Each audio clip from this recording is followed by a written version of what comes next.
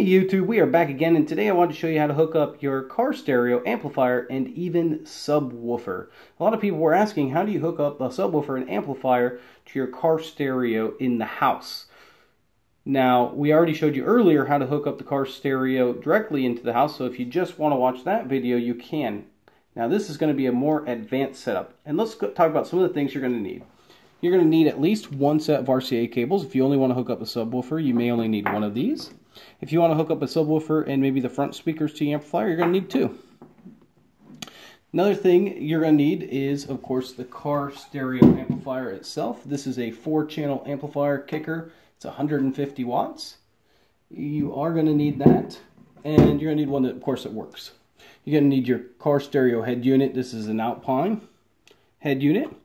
And you're going to need your speakers, your two front speakers, and your subwoofer. And the next two things you're going to need is a power plug, like so, with the other end cut off. Now that's to hook up the regulated power supply. And this is what makes this all possible. This is a 12-volt regulated power supply, and this one's, like I said, I think it's 240 or 250 watt power supply. Yeah, it's 240 watt because it's a 20 amp.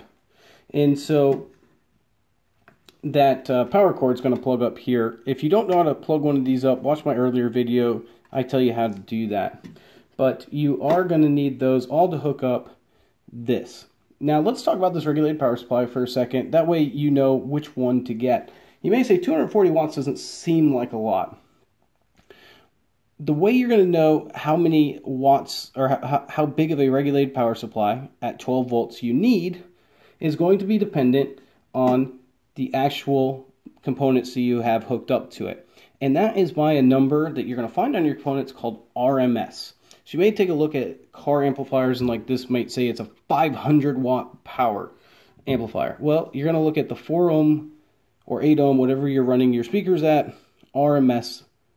And this particular one, its RMS is 150 watts. Now, its peak might say something like 500, but its RMS, which means continuous power, is only 150 watts. So you don't need anything bigger than that to run that particular unit. And same with your car stereo. Your car stereos typically are very weak, between 60 to 100 watts RMS, if that. I mean, most of them are about 15 watts by 4. So you don't need much. And in this case, we're not actually going to be running any speakers off that, so you're going to need even less just to turn it on and keep the power. So this will be plenty for those two units. So let's talk about how we hook this up. Basically, we're going to hook up all the power to this unit right here. So we're going to hook up the power to that and the power to that. First thing you want to do is turn your car amplifier around and look for the wires that you need to use in this. Now, I've went ahead and crimped all these other ones I don't need, but you need your yellow, red, and black unit. My red is the switch power, my yellow is the battery lead. So those are the two you need. And then you're also going to need your black, which is your negative. And we're going to take those and put a little larger wire connecting to your power supply. Now, make sure you check to see what gauge you need. Check a wire gauge. It will tell you based on how many feet that you run and how many wattage you're running to how much you need for the power there. With as small as I'm running, I'm only going to need about 16 gauge, although yours may vary, so make sure you check that.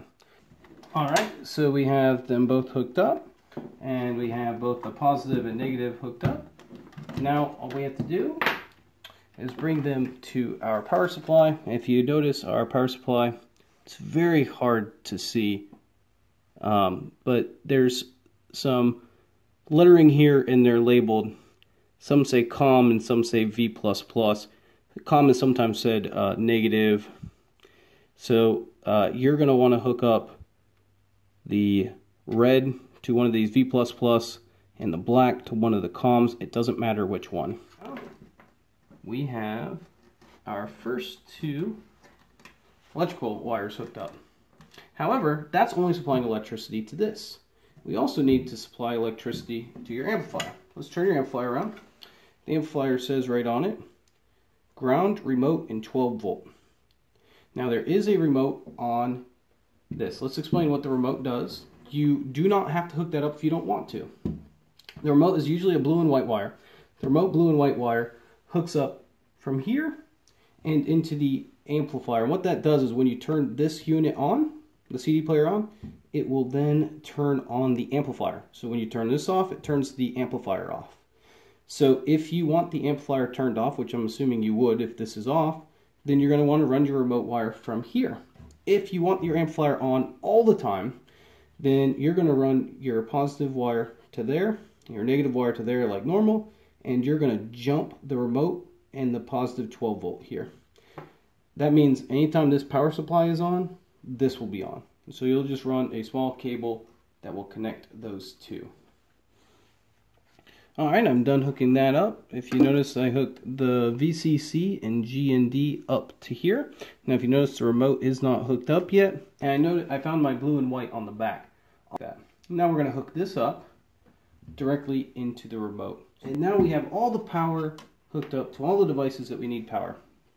Now we just need to hook up a couple other things. So let me turn the radio around and show you what needs to happen next. You turn your radio around, you're going to notice some RCA outputs. Now mine has 3 sets. Now by these, they typically have lettering by them. Mine have an F, an R, and an SW. Now they're in the metal imprinted in there, and it's really hard to see. This one says R, this one says F, and this one says SW. SW is for your subwoofer, F is for your front speakers, and R is for your rear speakers. What that does is that plugs up into the amplifier, into whatever amplifier that you're going to use, and that sends the signal to it. So you'll notice on your amplifier, and those are just RCA plugs, you'll notice on your amplifier, I have a 4-channel, and you'll notice it has 2 different inputs on here. Now one is for amp 1, and one is for amp 2. So you can pick whichever one you want to use for whatever speaker. Like amp 2 I usually use for subwoofer. If you notice, I've already moved it over to low pass, and amp 1 I put on full range, which turns this crossover off. We're going to run 2 RCAs from the SW out on here for your subwoofer. So if you just want to hook up subwoofers, that's all you need to do. Plug it up here to there. And I'm also going to run a pair for the fronts. So I'll do that right now. Right. So now we're plugged up. The only thing we have left to do is plug up the speakers, and we're good to go. Alright, if you notice, I hooked up the subwoofer and all the speakers, and now I just have to hook up the power to this, and that's what plugs into the wall and gives everything its power, and then we will just turn everything on so that you can see it. Alright guys, so let's turn it on. As soon as we turn on the head unit, you should start seeing a light right here, which will turn on for the amplifier, signifying that that also turned on. And see, light turned on the amplifier, light turned on here. And now all we have to do is plug it into aux and press play. And I'm going to play Don't Stop by Audionautics.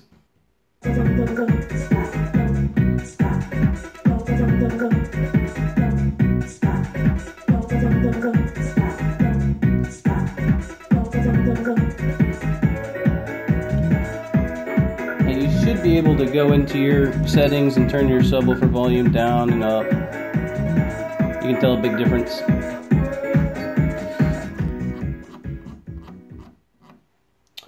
Anyway guys, let's just go ahead and mute that. That is all you have to do. I hope you enjoyed this video. I hope you learned something new, and as always, if you did, give it a thumbs up and don't forget to subscribe. Thanks guys. Have a great day.